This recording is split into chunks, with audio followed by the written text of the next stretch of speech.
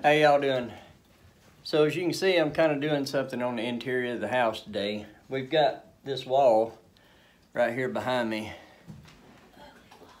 It's got a lot of imperfections and stuff like that. And instead of, what really needs to happen is the sheetrock needs to be tore down and it needs to be redone. But we decided instead of that, we were going to try wall covering. You can see this behind me, and see if that would work and what it would look like. Let me turn this around and I'll show you kind of some of the imperfections in the wall and why we're trying this. If you look right here, see this line right here? That's blue painter's tape covering up a hole. There's a hole right there. It's just a junky ass wall, really, that's got a lot of issues. And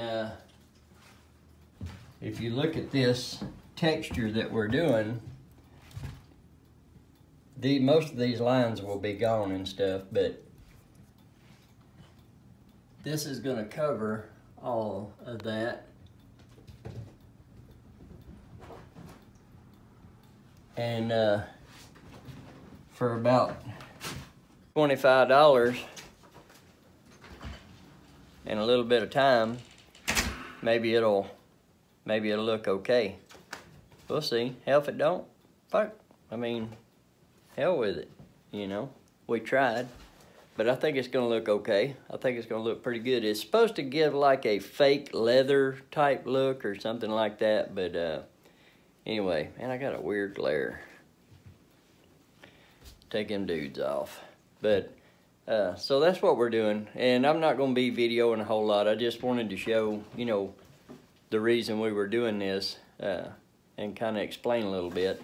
Most of this video is going to be pictures, and I'll take, you know, several photos as we go through, and I may talk a little bit more, but let me show you what we're using. What we got is Elmer's glue, and we're mixing it 50-50 with water.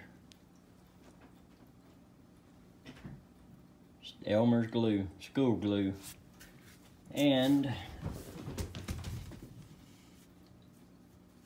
well, just craft paper, along with a couple of kittens playing. But yeah, it's just craft paper from Hobby Lobby. It's 4 foot wide by a 25 foot long roll. And we're just tearing it off in pieces, wadding it up.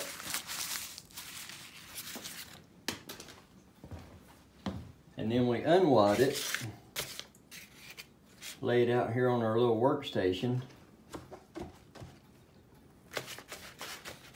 And we smear it all down with glue all over and then stick it to the wall.